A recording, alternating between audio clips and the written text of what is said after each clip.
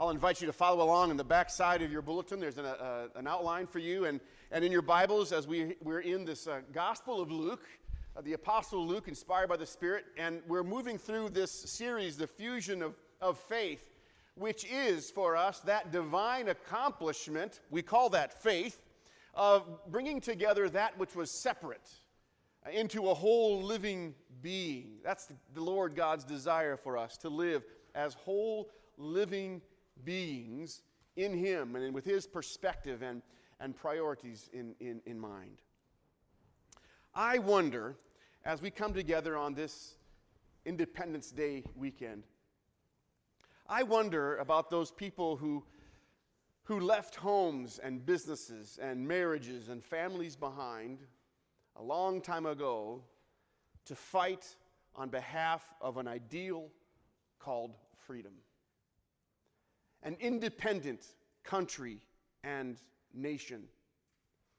Various places that were living in colonies that were established, separate, yet longing for a unity around an independent country and nation. I wonder if I were one of those who had left farm or business and family behind, if I would have been able to be as focused, as determined, as dedicated as they were.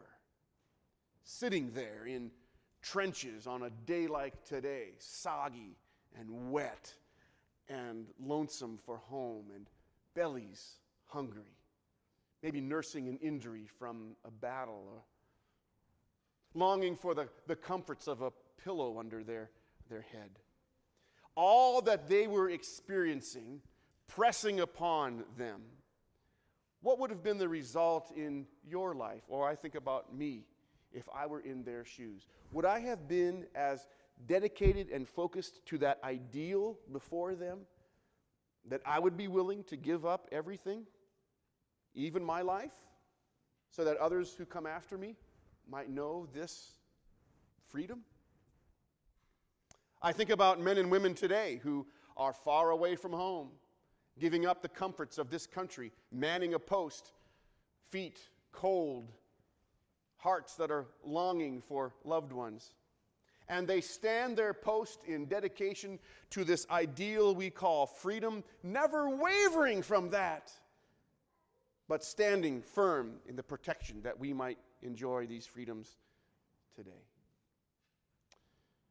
What is it between the experiences of life that press upon us and that dedication that despite these experiences, we maintain the course and the call of faith to which we've been called? Jesus today gives the disciples an opportunity in the work of the kingdom to be sent out, and says, careful, you're going to be experiencing some mighty powerful, interesting things.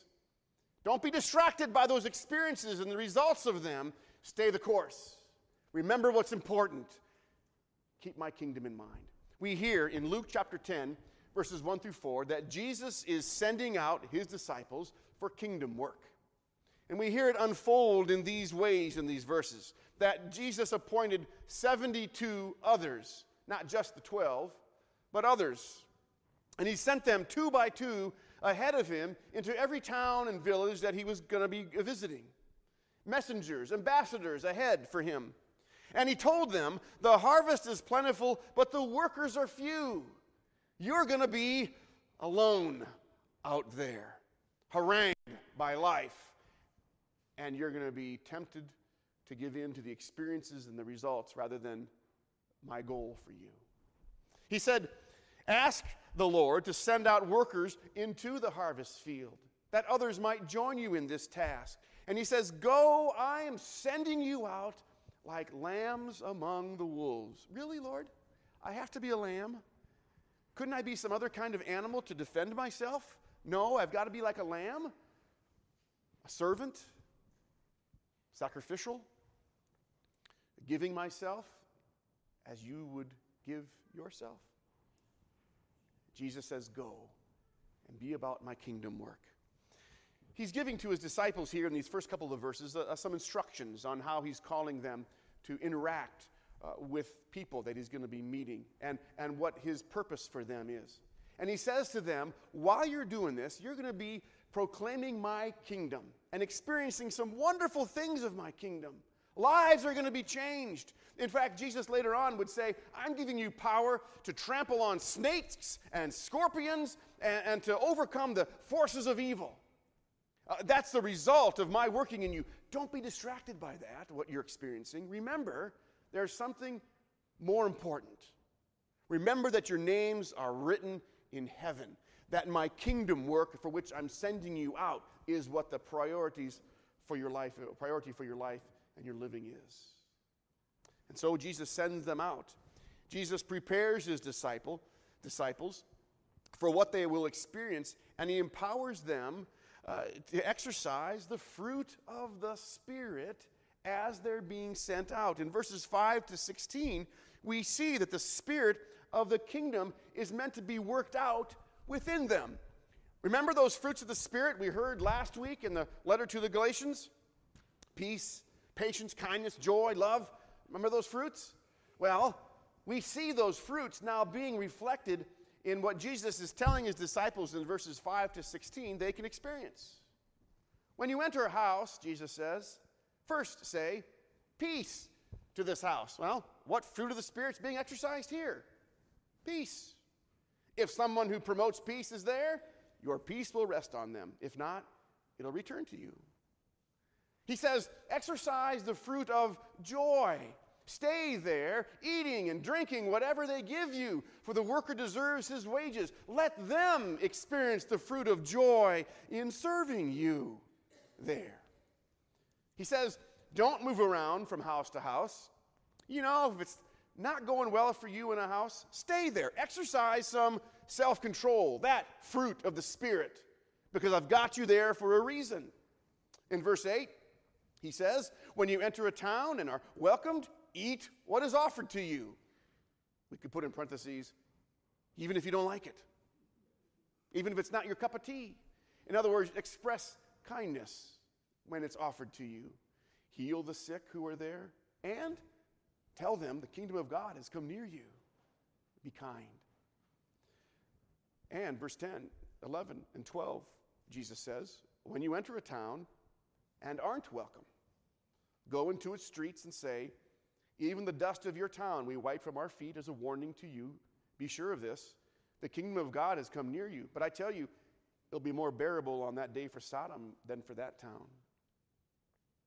What possible fruit of the Spirit might be exercised in this way but love? Love is of the gospel and of grace, but love is also of the warning of the law, that God's justice demonstrated in his judgment will be known one day, speaking the truth in love. And Jesus says in verse 16, so whoever listens to you, they listen to me. Whoever rejects you, rejects me. And whoever rejects me, rejects him who sent me. So exercise the fruit of gentleness when you're conveying my kingdom truths to people. The fruit of the Spirit born out in what they're going to be experiencing here as Jesus sends them out. And the 72, we hear in verse 17, they return with joy. And they said, Lord, even the demons submit to us in your name. Wow! What we've experienced and the results of that experience are incredible. They've gotten a bit distracted.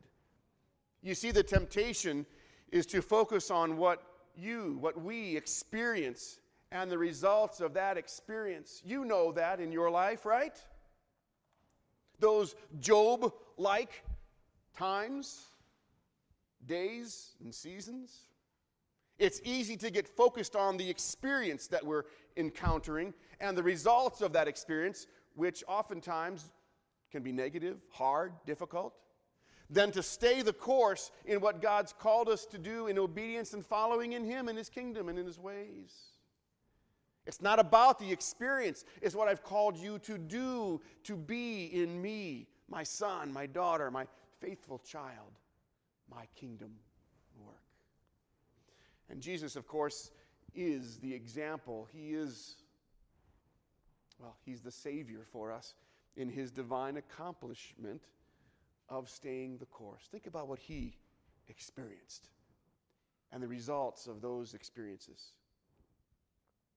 Ridicule and reject, denial by his own, a traitor within his own who would give him over, led like a lamb unto the slaughter, and yet he didn't fight back, he didn't object, he didn't let the experience of his reason for coming to earth as a human being and the results of that experience detract him from what he was about for us as the Messiah, as our Savior. In fact, in the midst of this experience of being crucified for our salvation, he would even cry out as his blood shed in the sacrifice for our sins, "Father, forgive them.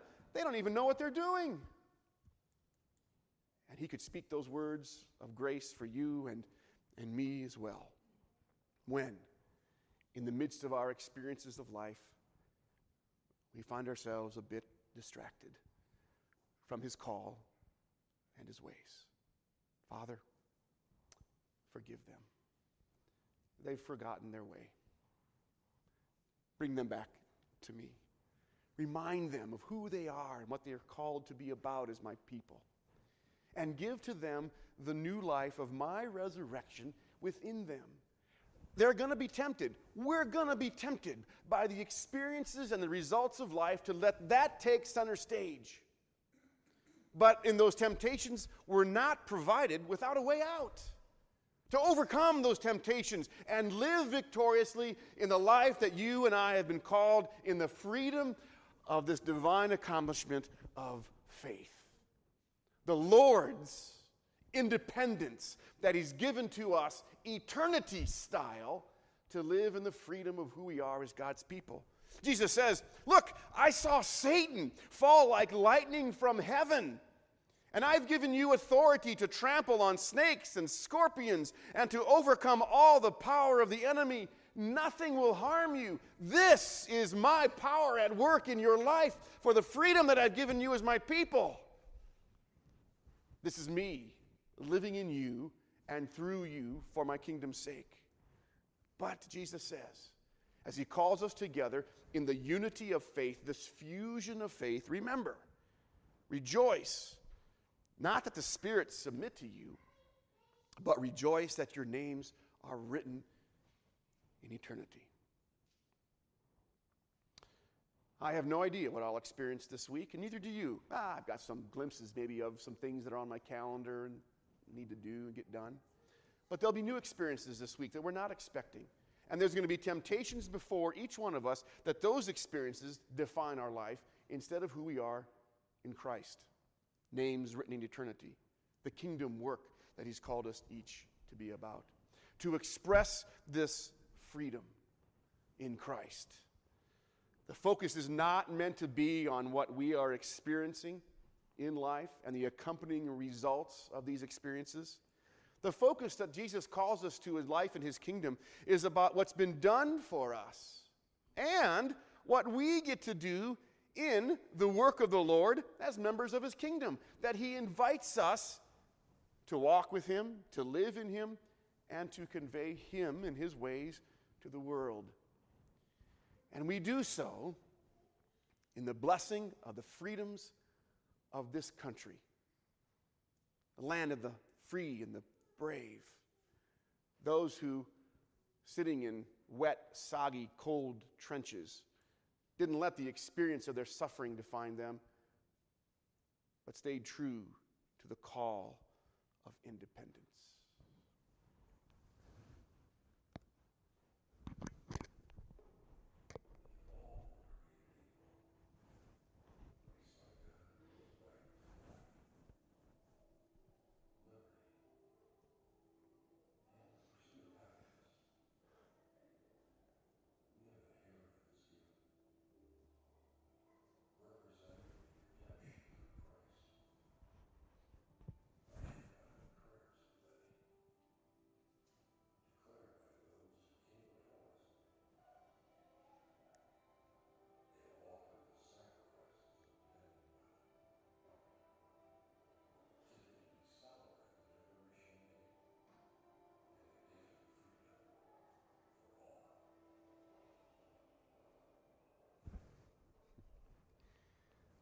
We celebrate this gift as a country, and as a country, you and I, living in it, we have the opportunity to declare the kingdom of our God and the freedoms. The kingdom of our God, which is our primary opportunity of focus in life and living in Him. As the kingdom of heaven is in you. Paul would talk about it this way in Galatians chapter 6. May I never boast except in the cross of Christ. The kingdom of the Lord in me, through which the world has been crucified to me and I to the world. Nothing, no experience, none of its results are going to distract me from who I am in Christ Jesus as His son, as His daughter. To live in that freedom of Christ in me, so that Christ might be known then through me. Again from Galatians chapter 6, let us not grow weary then in doing what is right, for we will reap at harvest time if we do not give up.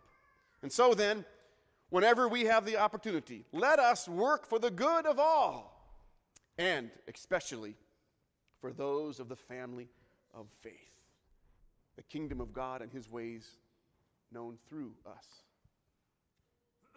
Friends, as we go forward as God's people, as His grace is known in us and through us, as you live in the various experiences of His kingdom and life that you'll experience this week, go in the joy of Christ living in you, living through you, and keeping you in His kingdom perspective.